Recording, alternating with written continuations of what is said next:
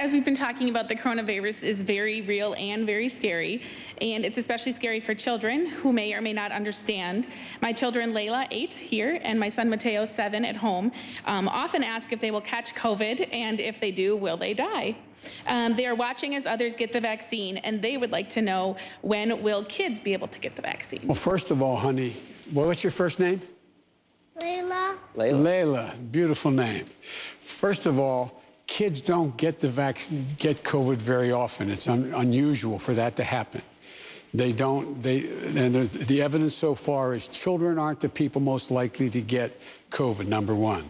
Number two, we haven't even done tests yet on children as to whether or not the certain vaccines would work or not work or what is needed.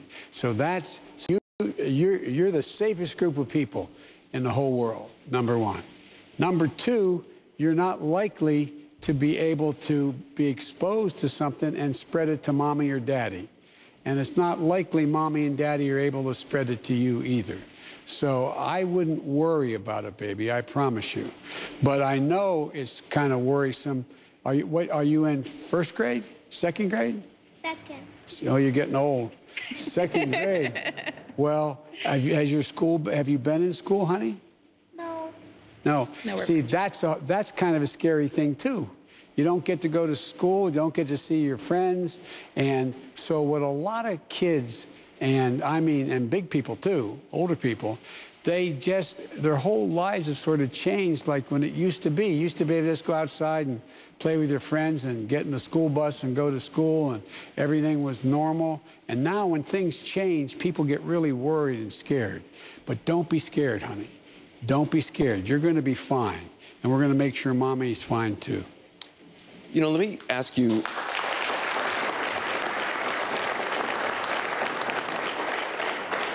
Let me ask you, just for folks who are watching out there, there are a lot of people who are scared, and there's a lot of people who are hurting. When do you think this pandemic is... when is it going to be done? When are we going to get back to normal? Well, you know... all the experts, all the committee that I put together with the leading researchers in the world, in the United States, are on this committee of mine, headed by Dr. Fauci and others. They tell me, be careful not to predict things that you don't know for certain what's going to happen, because then you'll be held accountable. I get that. But let me tell you what I think based on all that I've learned and all that I've studied and all that I think that I know. It's a high probability that the vaccinations that are available today and the new one, Johnson & Johnson, God willing, will prove to be useful, that with those vaccinations, the ability to continue to spread the disease is going to diminish considerably because of what they call herd immunity. And now they're saying somewhere around 70% of the people have to constitute. Some people said 50, 60, but a significant number have to be in a position where they have been vaccinated and or they've been through it and have antibodies. And have antibodies. And so if that works that way, as my mother would say, with the grace of God and the goodwill of the neighbors, that by next Christmas, I think we'll be in a very different circumstance, God willing, than we are today. I think a year from now, when it's 22 below zero here, a year from now, I think that there'll be significantly fewer people having to be socially distanced, have to wear masks, etc. But we don't know. So I don't want to overpromise anything here. I told you when I ran and when I got elected, I will always level with you. To use Franklin Roosevelt's example, I'll shoot you, give it straight from the shoulder what I know and what I don't know. We don't know for certain, but it is highly unlikely that by the beginning of next year's traditional school year in September, we are not significantly better off than we are today. But it matters. It matters whether you continue to wear that mask. It matters whether you continue to socially distance. It matters whether you wash your hands with hot water. Those things matter. They matter. And that can save a lot of lives while we're getting to this point where we get to herd immunity. You've made passing a COVID relief bill the focus of your first 100 days. Those on the right say the proposal's too big. Some on the left say it's not big enough. Are you committed to passing $1.9 trillion bill, or is that final number still up for negotiation? I'm committed to pass. Look, here's some of you are probably economists or college professors, or you teach it in school. This is the first time in my career, and as you can tell, I'm over 30, the first time in my career that there is a consensus among economists, left, right, and center, that is and including the IMF and in Europe, that the overwhelming consensus is, in order to grow the economy a year, 2, 3, and 4 down the line, we can't spend too much. Now's the time we should be spending. Now's the time to go big. You may recall I managed the last experiment we had with stimulus, and it was no, I don't mean it that way, but it was $800 billion. We thought we needed more than that, and we think we did. It ended up working, but it slowed things up by about, and depending who you talk to, between 6 months and a year and a half.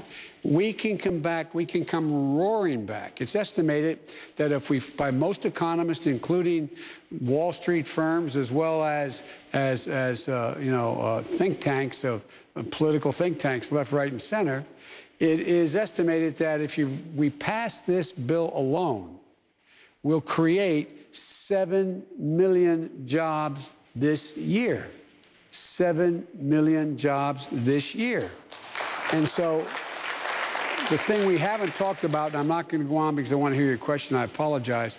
We haven't talked about, I remember you and I talking during the campaign, and you had the former guy saying that, well, you know, we're just going to open things up, and that's all we need to do. And we said, no, you got to deal with the disease before you deal with getting the economy going.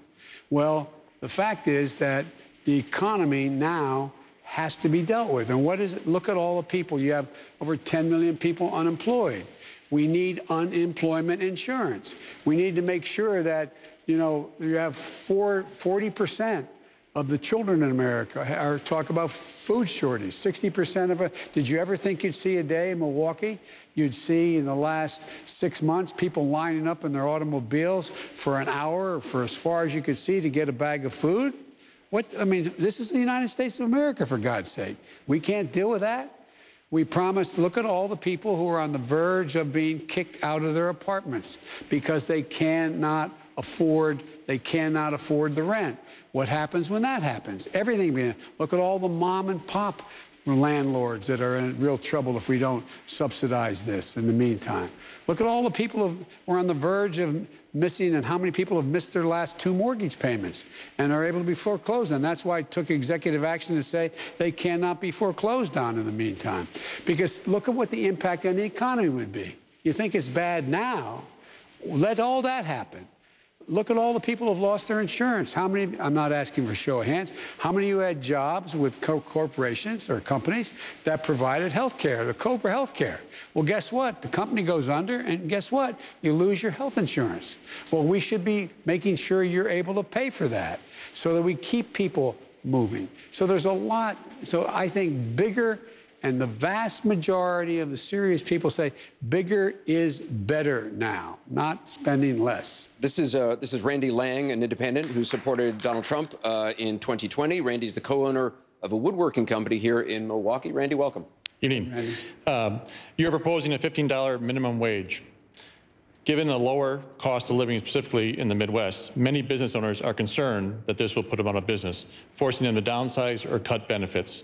How can you instill confidence in small businesses that this will benefit the Midwest business growth? Well, first of all, the South is not much different than the Midwest in that regard as well. But here's the thing. If you look back over the last 40 years, as minimum wages increased, people haven't, the end result of net employment hasn't changed. The vast majority of the economists, and there's studies that show that by increasing the minimum wage to $15 an hour, it could have an impact on a number of businesses, but it would be de minimis, et cetera. Here's the deal. It's about doing it gradually. We're at $7.25 an hour. No one should work 40 hours a week and live in poverty. No one should work 40 hours a week and live in poverty. But it's totally legitimate for small business owners to be concerned about how that changes. For example, if we gradually increased it, when we indexed it at 720, if we kept it indexed to inflation, people would be making $20 an hour right now. That's what it would be. The Congressional Budget Office says that a $15 minimum wage would lift 900,000 people out of poverty, but would also cost 1.4 million people their jobs. Is that? Yes, but there's also, if you read that whole thing about Pinocchios and all the rest, there are also equal number of studies say that wouldn't have that effect.